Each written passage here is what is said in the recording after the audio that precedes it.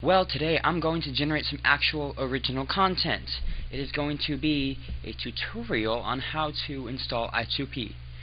I2P is an anonymous peer-to-peer darknet software written in Java. Wow, what does that mean?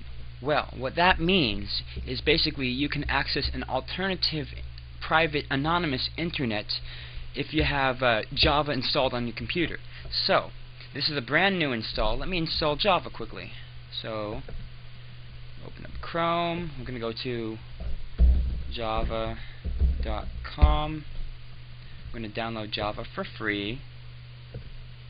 By the way, I2P is completely free and completely open source. So what that means is you can, if you know how to program in Java a bit, you can actually make things for it, I guess. Alright.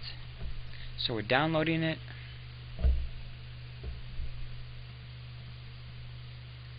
Alright. Now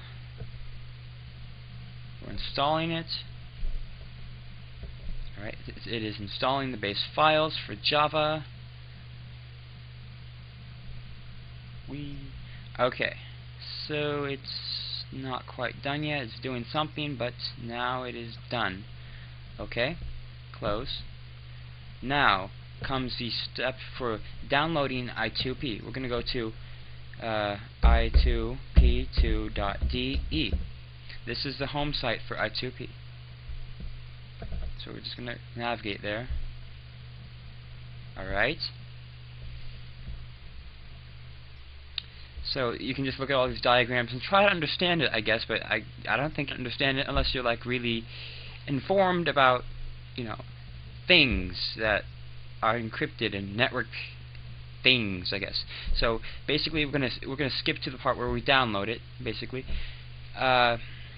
you have to be well, the way it works basically is you tunnel all your traffic through your peers, and it's different from Tor because it's completely anonymous in the sense that your inbound traffic is separated from your outbound traffic, so they go through different routes to get to your host or to your target, basically. So we're going to download the graphical installer. We're going to save it.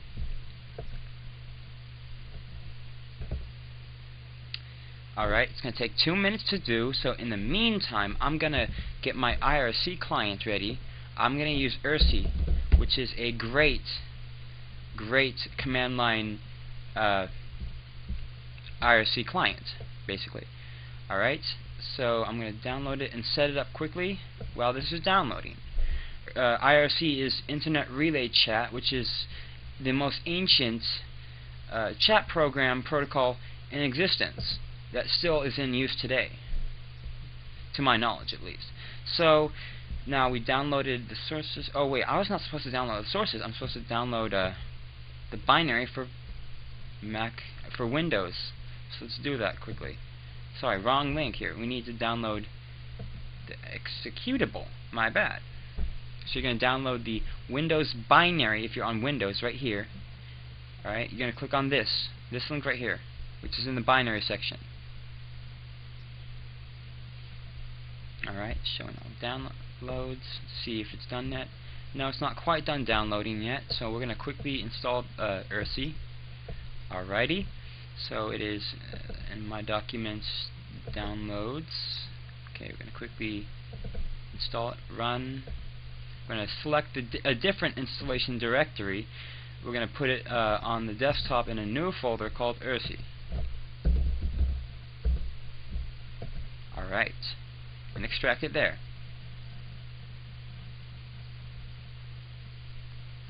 And boom, you have an IRC client ready.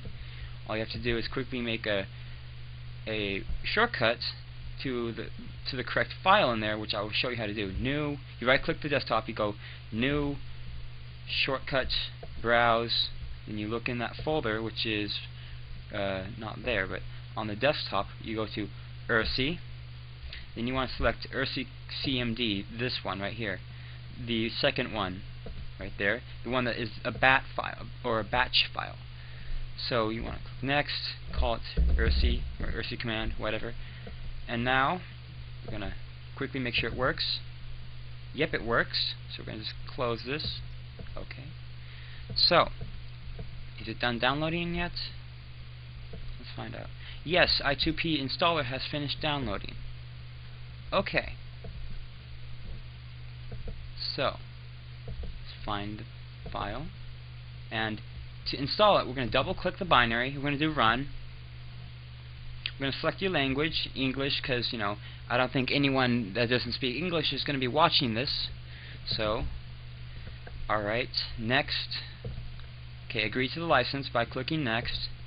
Now we're going to do the default install directory. Okay, it has not been created yet, so we're going to create it. Okay, and now it's just installing the base stuff, and it's ready.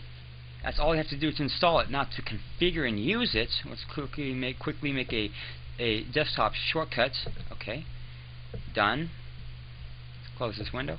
To configure it and run it and use it, that is the slightly more difficult part.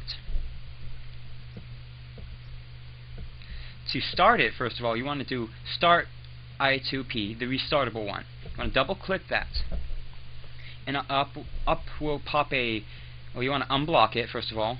So quickly minimize that. You want to unblock it so it can do the proper things it needs to do, and it'll open up a debug console, and that will be used for, you know, if there's an error, you can just submit that big, huge stack trace or bunch of error messages to the developers if you need to.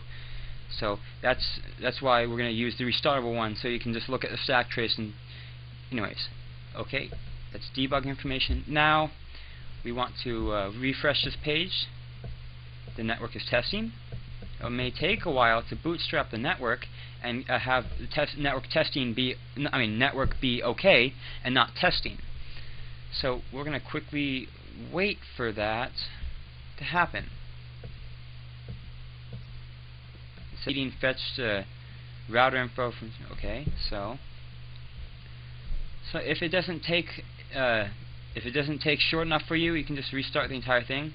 What you do is you go to I2P tunnel, refresh, right, and these are your services, basically.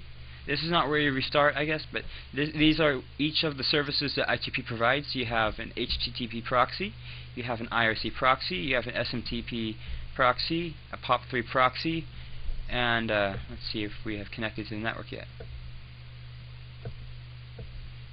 No, so we're going to quickly. No, that's the wrong button. Come on. So we're going to quickly press the restart button to see if it does it correctly this time.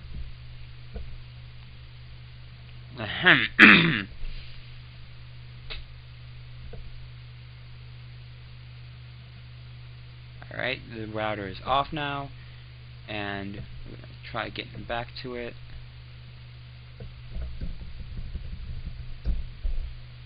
Alright, it's restarted.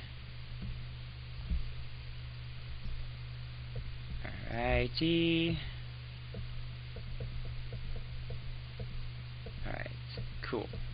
It's getting the peers, as in it found enough peers to things from to get the resources that you need to basically use I2P. You're getting peers to use I2P. The way I2P works is that you have to find peers to tunnel through to basically travel through everything on the network. And once you have enough peers, I guess, I'm not entirely sure, but once you have a relay or a tunnel going, then you can start to do stuff. So I'm just going to wait and cut the rest out and wait until this happens, because this is kind of, it takes a long time sometimes. Okay, here we go actually. So now it says network OK. When this happens, when you get to the network OK part, you are completely ready to use I2P and the network that comes with it. Or you're completely ready to use I2P basically.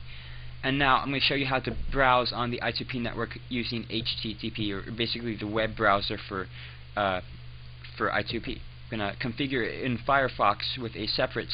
We're going to use a separate browser for I2P. to basically separate the different traffic so you don't have to turn like the proxy on and off each time you want to switch networks. We're just going to use an entirely different browser to do I2P versus the regular internet. So we're going to go to Tools, Options, Advanced, and click on the Network tab, and then do Settings. Yes, it's kind of a lot. So you want to select the manual proxy configuration, and in the HTTP proxy you want to do the address 127.0.0.1 on port 4444. Alright, so this will configure your Firefox browser that we're going to use separately to a web browser for I2P. So we're going to go to www.paste.i2p2.i2p. Did I get it wrong or something? Well, at least we got onto the I2P network. The proxy is working. However, the site does not seem to be there. Did I use www incorrectly? Or anyways, it's paste. Here we go. Paste.i2p2.i2p. There's no www in it apparently. So we're gonna see if we can basically. Well, we have access to the site. It's just going to take a little while to do everything, because I2P is known for its incredible lag, but it's the price of anonymity, basically. So yeah, this is one site on I2P, the anonymous P2P Darknet, paste.i2p2.i2p, and yeah, that's how you browse. You have to find a site name that's already in the host.txt file. With I2P, you don't have a DNS server that tells you where things are. You have a text file on your local system that tells you where different domain names go to, and you need to modify that file if you want to add more things. I guess I'll show you that later. Hold on while I plug in my computer. Okay, now time for the cool part, the IRC configuration for this. So we're going to double click on IRC. Alright, we're going to type /server localhost 6668, and we have a connection. Wow, this is better than the 5 other times I've done this tutorial that I've not recorded properly. Okay, so once it connects to it, we'll get onto the I2P IRC network, which is growing quite fast actually. And if you like IRC, then come on down to IRC and waste time, I guess. Anyways, this is just a quick tutorial on how to connect to the IRC part of I2P. Okay, so I'm going to change my nick to where I'm saying. I identified myself on here, so we're going to just go to a quick channel like hatch I2P, I2P-chat. Alright, and yes, there's going to be some lag, and here we are on the IRC channel. That is for I2P chatting off topic, basically. And yeah, it's just quite that simple, and yeah, there we go. That was a tutorial for setting up and configuring I2P, the anonymous peer-to-peer darknet written in Java. Let's cut this.